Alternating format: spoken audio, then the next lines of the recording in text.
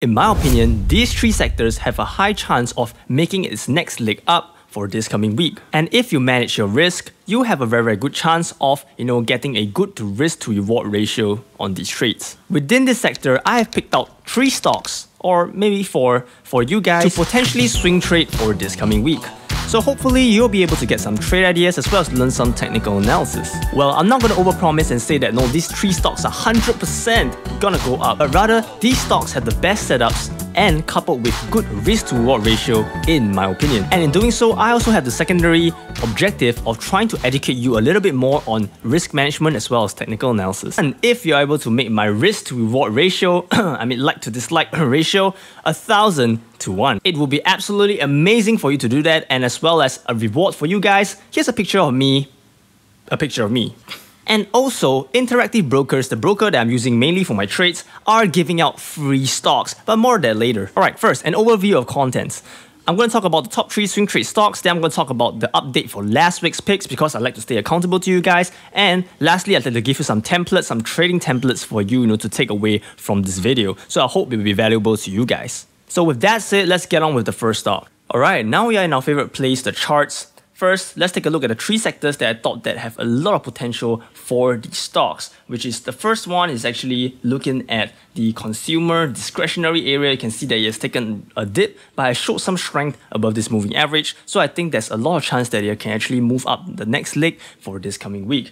Then the next one we're going to look at is actually materials. Okay, materials also recently have rebounded from that massive sell-off, okay, which suggested that there might be manipulation around this area, and now it's consolidating near the $84 level, which signifies there's a lot of support in this area which might move the next leg higher. And the third sector we're going to look at is actually in the communication sector, where you can see that it's always been respecting these 2 moving averages, right? The blue one, which is once in a while touched, and the green one, which always sometimes violated but often rebound back to its all-time highs again. So again, we can look to see if the momentum is strong around this $83 level to go back to its all-time highs and continuing the trend upwards.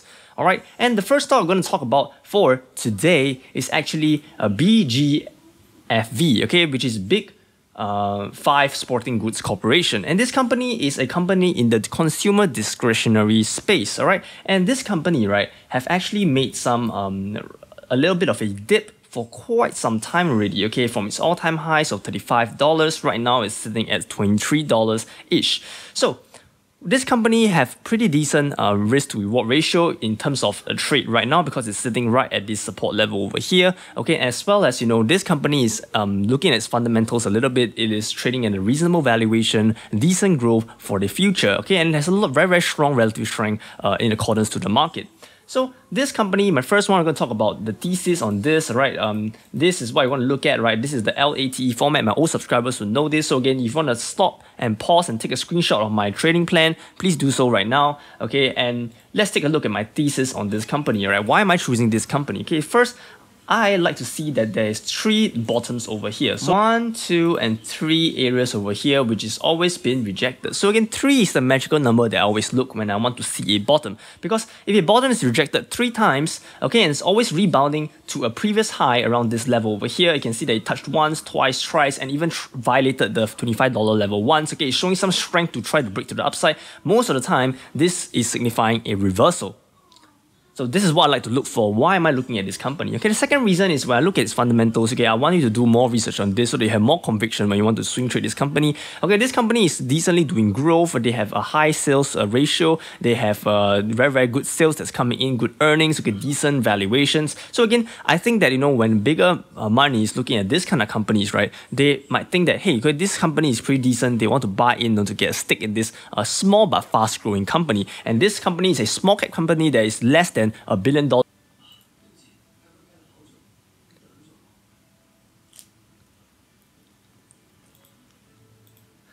Okay, next let's take a alright, next let's take a look at the entry price, alright, where I look to buy in at this area. So again, any area around the $20-21 level is a gem, okay, it's a gem to buy in at this company. Alright, let's take a look at this area over here a little bit closer. Okay, so I would suggest anywhere around $20, okay, $20 near this resistance area. this support area over here is a decent buy zone. Okay, so you look at this line over here, the line I'm drawing, okay, anywhere around $20.41 where it's touching, okay, all the way to the resistance area around here presents a decent strong support for this company. This area from $20 to $22.46 is an area of value which you want to, get in. And this is the entry price that I think, has a lot of potential. Okay, if you can get in somewhere around here, that would be great. Okay, if you want to, this is the 4-hour time frame. You can even go down to the 1-hour time frame. But 1-hour time frame is, I suggest that to be the minimum. Okay, don't go lower than that because there will be too much noise if you are going too low. So if you go down a lower time frame, you can actually use the lower time frame, which is 1 hour, to even time a better entry, to enter to the further upside. And that's my entry price for BGFV. Next, let's take a look at our profit target and stop loss. Okay, profit target, okay, we want to look at is here. Alright, now let's take a look at my profit taking area as well as my stop loss area. So profit taking area I like to see is somewhere, okay, around the next resistance around here where there's a lot of selling pressure right around here. Okay, here onwards, I would say there's a lot of selling pressure from all the way from $28 all the way to here. Okay, we can see there's many red bars over here. You can see there's 1 red bar, 2 red bars, 3 red bars, 4, 5. A lot of selling pressure right at the nearing the $30 level. So again, right when you hit around $27, you might want to start to take some profits off the table.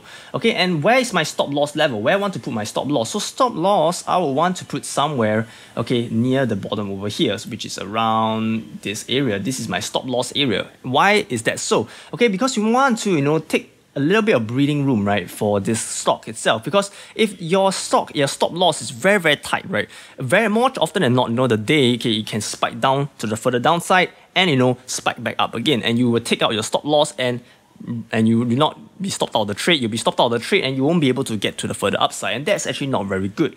So we want to leave some space for that, okay? And if, okay, the market intraday is feeling like it's getting weak, it's going to touch the stop loss, you can even exit manually using your own, mental stop loss that you have. Okay, and that's the stop loss and profit taking area for this stock itself.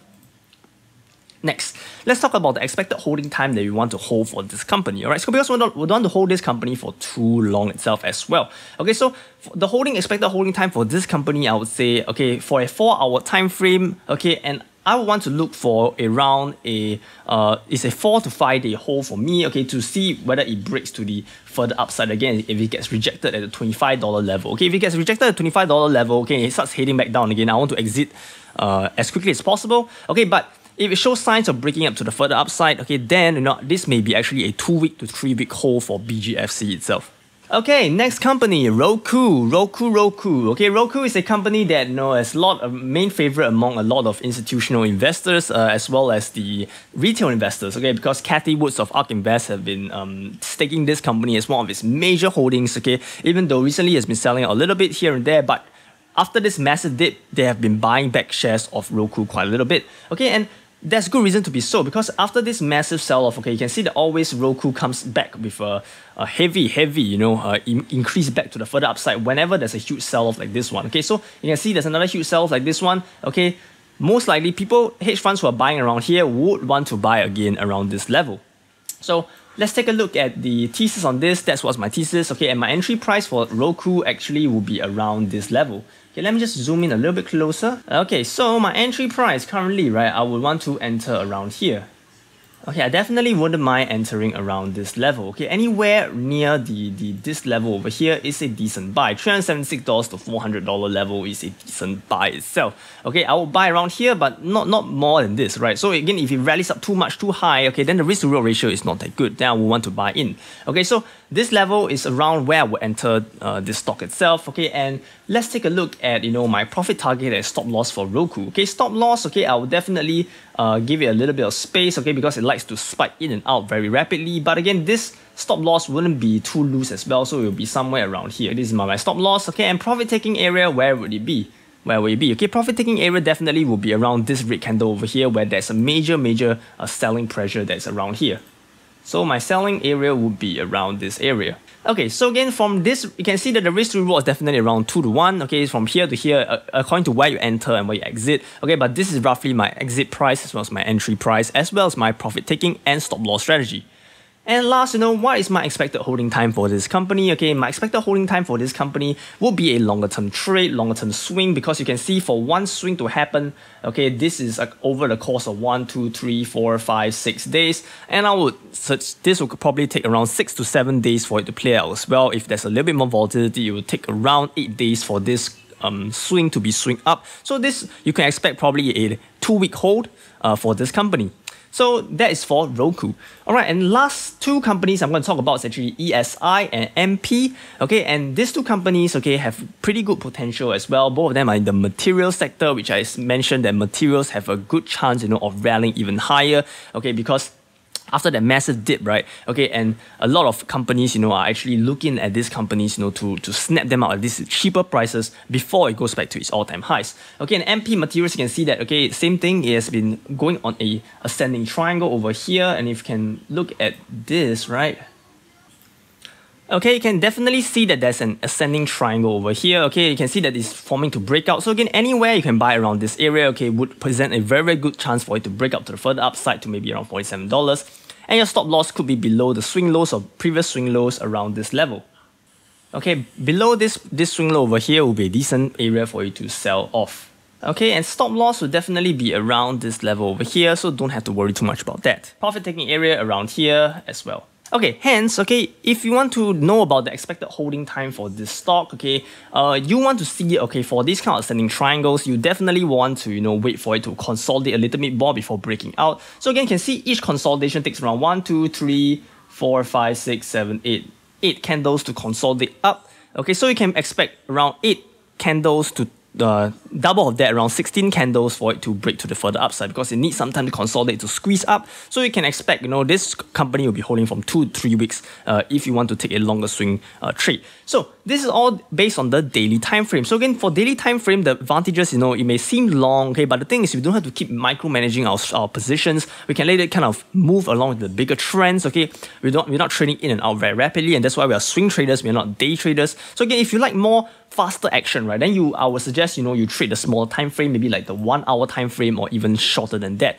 Okay, but again, for me, I like to focus on the daily time frame. So my stocks most of the time are holding for a week or even more before I sell out, okay, and get my entire position out. So this is how I risk manage, even when I have a job at the side. Hello everyone, alright, so quick pause. Today, let's talk a little bit more about Interactive Brokers and their promotion currently. So if you open up an account with Interactive Brokers right now, you will get a free stock. And I will also get a little bit of referral commission. So again, you help the channel grow as well. So if you wish to try out different brokers, and Interactive Brokers have one of the lowest rates currently for options trading, as well as it has now free up its monthly inactivity fee. So it's one of the best brokers out there, in my opinion. So again, if you wish to check it out, the link's in the description below right there, as well as my newsletter link as well. So go check it out. Right, back to the video. Okay, ESI, same thing as well. Okay, I want to let you do your homework on ESI because I don't want this entire video to be too long. Okay, and I hope you guys enjoyed this video. Okay, here's exit strategy. Okay, this is some of the trade templates that I have. Okay, this is how and when I would personally exit out of a trade. So again, you want to read through this, you could as well. But I will end the video for today at this area. So today we talked about BGFV.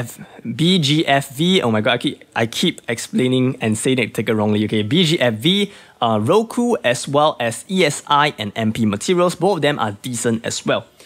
Okay, and let's take a look at last week's picks. Okay, what happened to last week's picks? So let's take a look at Commvault. Commvault is decent. Okay, I entered around $75. Okay, and it's currently, I'm down. I'm like breaking even on this company. I'm not really moving much. Okay, I'm setting my tight stop loss right below. Okay, and waiting for it to break to the further upside, because you can see from this big dump over here, right? I do believe there's around 5% profit to be made from this company. So again, I'm holding for a little bit more.